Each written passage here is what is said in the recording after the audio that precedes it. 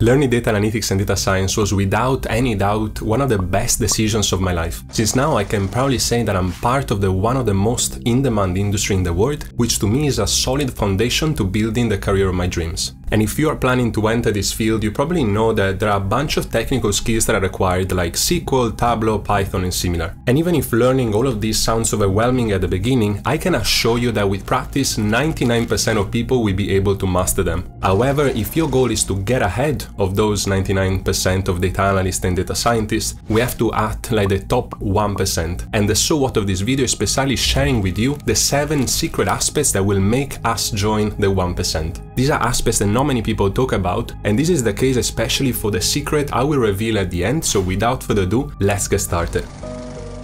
Number 1 is consistently documenting your work.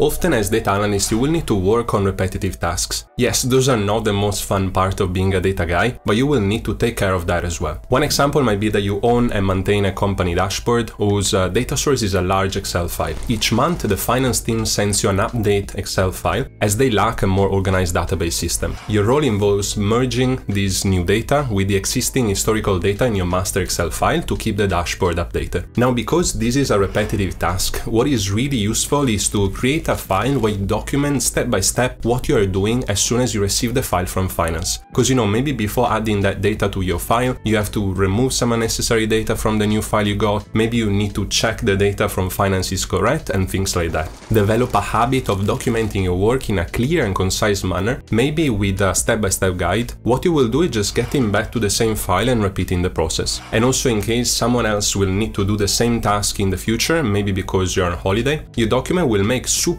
easy for others to understand and redo your work. Seems a simple thing, but a lot of data analysts will just try to remember what they did in the month before, and this will take a lot of time, especially if there are a lot of nuances and complexities in those repetitive tasks. And here, one tool that I would recommend is, for example, using Notion to create a step-by-step document where you can also include the code you might need to run every month, for example, for that specific repetitive task. I look at this in the same way we used to take notes at uni once we were learning new stuff. The same should happen at work. The top 1% of data professionals get organized to document what they learn at work and the tasks that they perform, especially if those are brain-intensive and repetitive.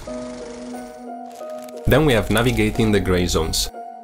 So most data analysts and data scientists find it challenging to operate in ambiguity. The desire is always for well-defined projects, or worse yet, explicit tasks that tell them exactly which algorithms to implement or which datasets to analyze. And sure, it's comforting to have a clear-cut roadmap, but the real magic happens in the gray zones. You see, top 1% data scientists don't wait for a neatly formatted CSV or a Jupyter notebook filled with a pre-written code. They embrace the questions that lack straightforward answers. Questions like, how can we understand our customer behavior better? Or how can we make our machine learning models more accurate? So the first step is acceptance. And yes, ambiguity is unsettling, but the uncomfortable zones are where innovation happens. There is a misconception that you need to know every algorithm, statistical model, or data visualization tool out there. That's a myth, because what really matters is your ability to make sense of the unclear, to navigate through the complexities. So before diving into coding or data manipulation, the experts spend a significant amount of time thinking and planning. They consult cross-functional teams, talk to domain experts, and pore over academic papers. They define what success looks like in a world where success itself can be an elusive term. So for instance, if the goal is to reduce customer churn, the next question becomes by how much? It's easy to throw around numbers like we aim to reduce it by 30%, but is that feasible or even meaningful? Top analysts and scientists consider the trade-offs. They weigh the cost and benefits. Once the groundwork is complete, they don't just jump straight into coding. Instead, for instance, they map out their approach in data flow diagrams. This plan then goes through rigorous peer reviews. They invite feedback, make adjustments, and only when there is a consensus do they plunge into the fascinating world of data manipulation, machine learning, and statistical modeling. So the bottom line is, if you're waiting for crystal clear instructions or a detailed plan to navigate the world of data, you will be waiting forever. Ambiguity isn't a phase, it's a permanent fixture in this ever-evolving field. Your ability to work through it, to turn vague questions into profound insights, is what sets you apart as a top 1% data analyst or data scientist. Become the expert everyone needs.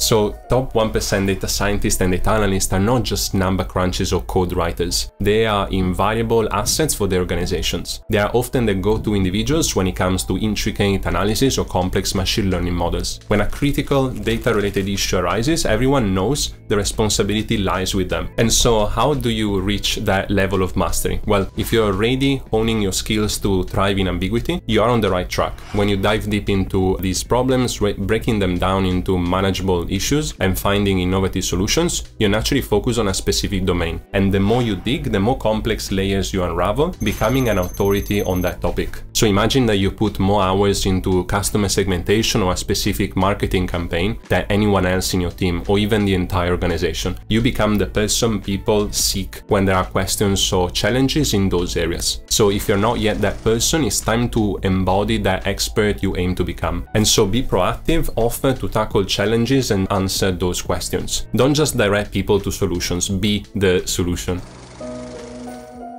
Then we have prioritize function over flash. So while the desire of complex machine learning models and intricate data visualization is hard to resist, the best data scientists and analysts never lose sight of their ultimate objective: to provide actionable insights that drive decisions making. As data enthusiasts, it's tempting to engineer the most complex solution. You could spend hours fine-tuning a deep learning model or crafting a multi-layered interactive dashboard. But is that really the best use of your time and resources? Remember that you're solving real-world problems for actual people, not just exercising your technical skills.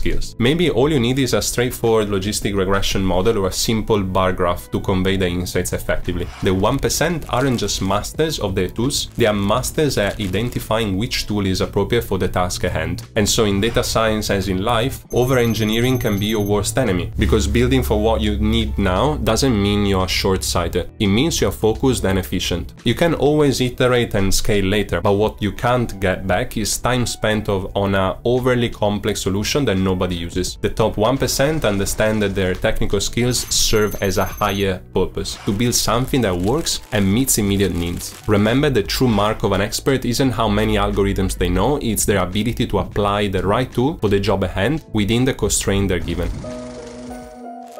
Mentorship elevates the data game.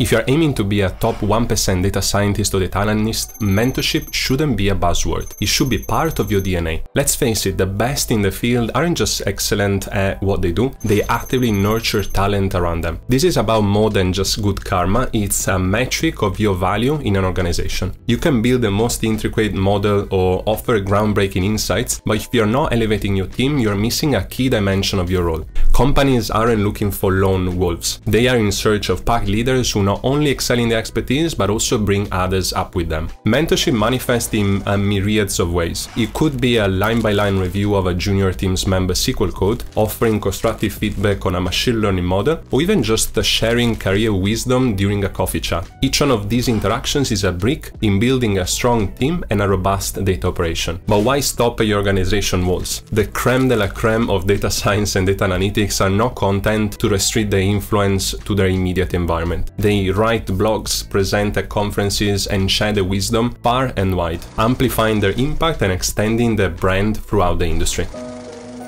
Translating data skills into ROI.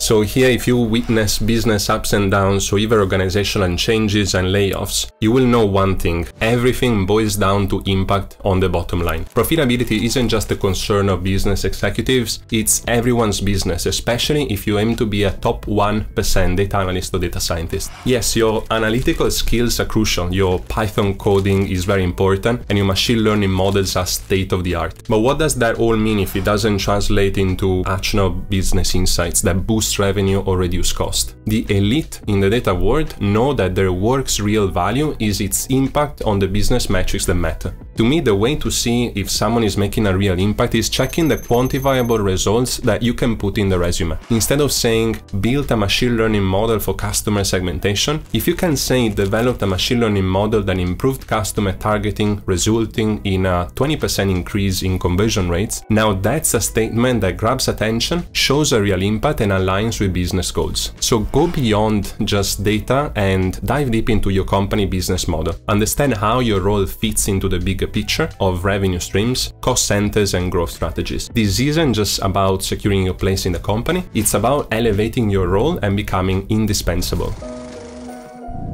Then we have seeking for feedbacks.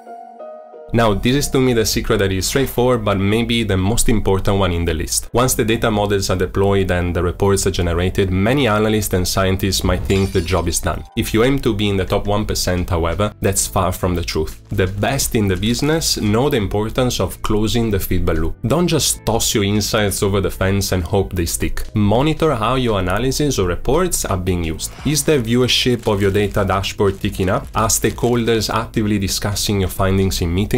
These are indicators that your work is making a mark. Set up calls or meetings with the key decisions makers to discuss the outcome of your work. Did your predictive model impact sales, or did your data visualization solve a complex problem and lead to a solution? Knowing the answers to these questions will not only improve your future work, but also position you as an invaluable asset to the organization. So being proactive about gathering feedback is not just about refining your skills, it's about being looped into the next big conversations. It gives you a seat at the table, broadens your network within the organization, and enhances your professional visibility. And there you go, guys. These are all the key aspects that will make you and me distinguish ourselves among the other tons of data analysts and data scientists out there. Let me know in the comment section below if there are any other aspects that you would add to this list. And if this video was useful to you, make sure to leave a like and subscribe to my channel. You know, this massively helped me reaching out to even more people. I will leave here in the screen some other videos that you might want to check out, and well, enjoy the rest of your day. Ciao for now, and see you